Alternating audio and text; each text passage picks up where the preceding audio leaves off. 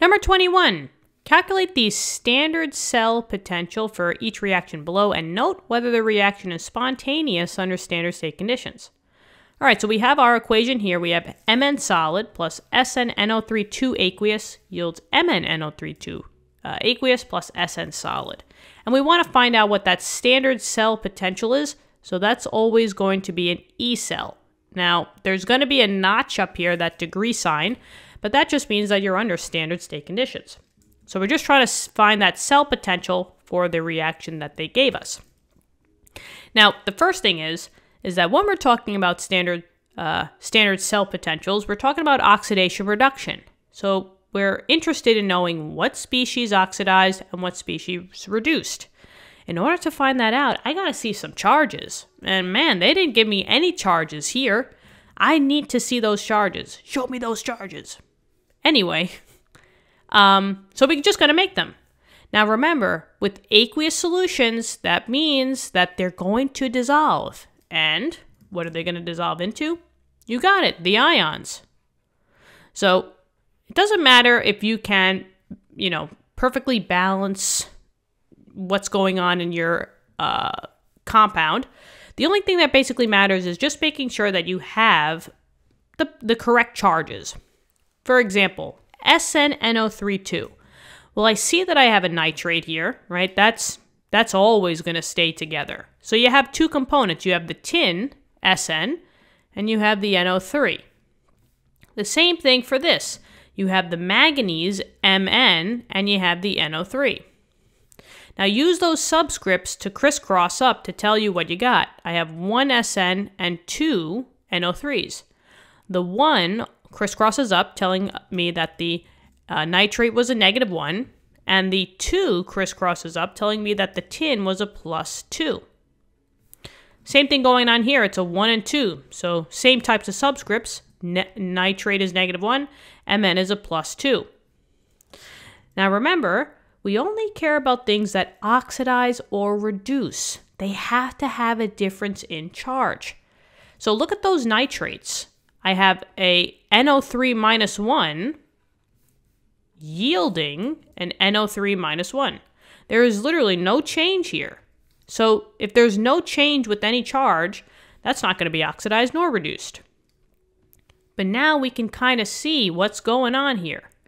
I started off with just an Mn, and I went, and maybe I'll do it in a different color, I went to a Mn, but that Mn was secretly Mn +2. So that's a whole different ballgame here. We have a different charge. And the same thing goes for the Sn. I went from an Sn that was technically a +2, and I went to just a Sn. And maybe if I can, maybe I'll loop around here. Whee! There you go. Now, what's the formula for knowing how to find the standard cell potential? Well, the formula is this right here. Right? E cell is always going to equal the cell potential of the cathode minus the cell potential of the anode. More simpler terms, we just say cathode minus anode. Cathode minus anode. And remember, reduction is the cathode. You're always going to become more negative. Your anode is oxidation. You're always going to become more positive in your charges. So if we just do one of these, right, Mn, there was no charge in the upper right-hand corner. That's a 0. So I start off with a 0 charge, and now I'm going to an Mn that was a +2. Did I become more positive or did I become more negative? Yeah, I became more positive. So more positive is always the anode. And if that's the case, that means that the Mn's value is going to go with the anode, which means that the tin has to be the cathode, but we should always double check. You started off with the +2, and you ended up with nothing. That's the 0. Now you're becoming more negative, and that's clearly the cathode. So Sn's value going to go over here, but where are we getting these values from? That's where I went in the back of the textbook to find them out for you. Now, just a quick side note. If you are memorizing cathode minus anode, you do not have to change these E values. I don't care what the half reaction is, you do not have to change those values. So I'm literally just going to take my SN value as this and plug it in, negative 0.1375, and I'm going to subtract that with the other half reaction value, 1.185. Notice how, if there were any coefficients here, I don't care. It's whatever those values are. It's that simple. I know, right? Maybe the one time that chemistry is simple. It's all good, right? Let's plug this in. Negative 0.1375 minus. Ooh, and that value, did anybody catch that? That value is a negative. Just triple checking.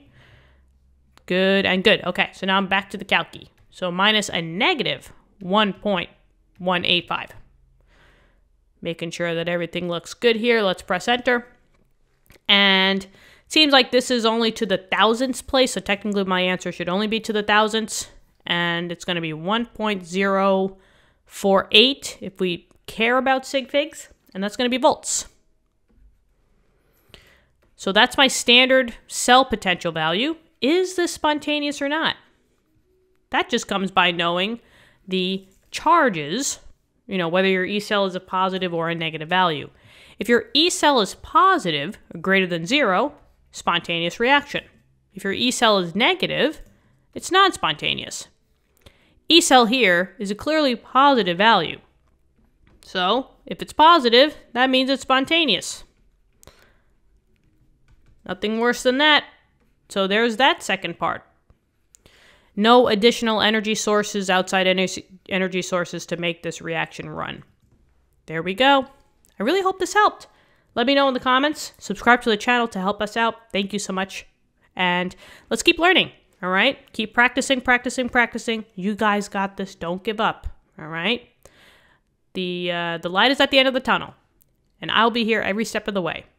I will see you in the next lesson. Bye-bye.